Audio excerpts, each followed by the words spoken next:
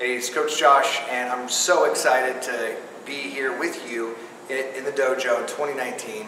We've got a lot of cool stuff coming down the pipe that we've been working on here at Training for Warriors Portland. And as you can see, I'm broadcasting in a t-shirt that's not Training for Warriors.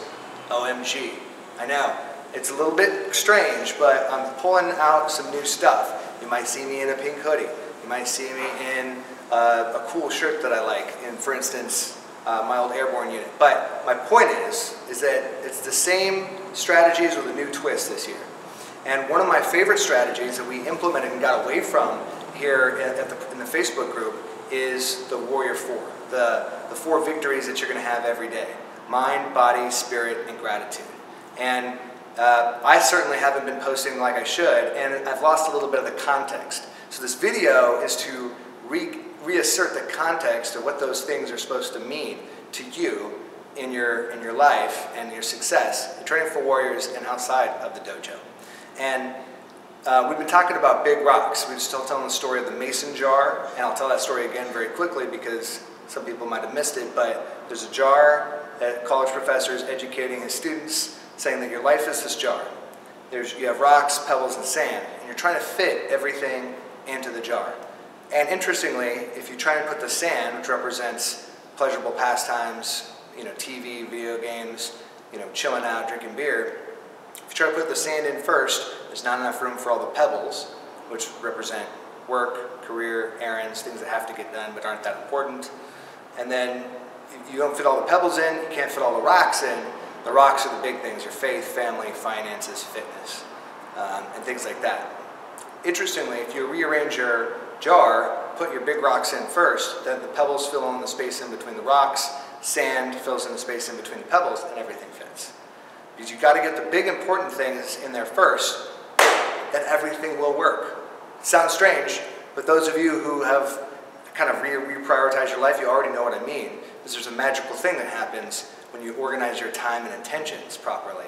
You end up doing more with less, but we'll get into that later. The point is, that's what I want your mind, body, spirit, and gratitude to focus on. So you should have your big rocks, your health, your family relationships, your finances, your career, what you're doing for your own mental and physical benefit, your spiritual growth as a person, how you're investing in your community and you're giving back.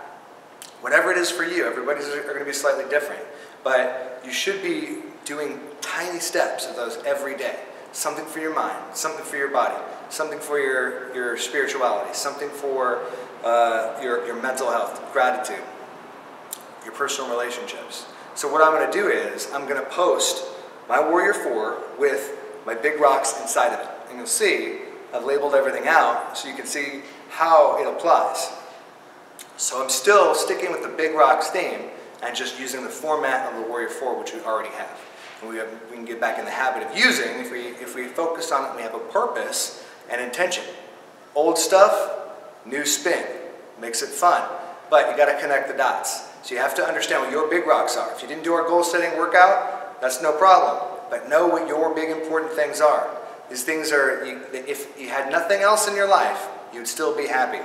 If you're in good shape, if you could pay your rent, you could save for retirement, you got a good relationship with your spouse, your kids, your brothers and sisters, your family. Maybe it's your spiritual life, maybe it's your church, maybe it's the dojo. I don't know what it is for you, but you need to know so that you can focus on it and keep what's important, so you can keep the most important thing, the most important thing. That's what we're going to be talking about with the big rocks in January, getting refocused on what the most important thing is. You stay focused, and I'm going to help you with that. Coach Josh, Training for Warriors Portland, helping you stay focused to bring out the warrior within.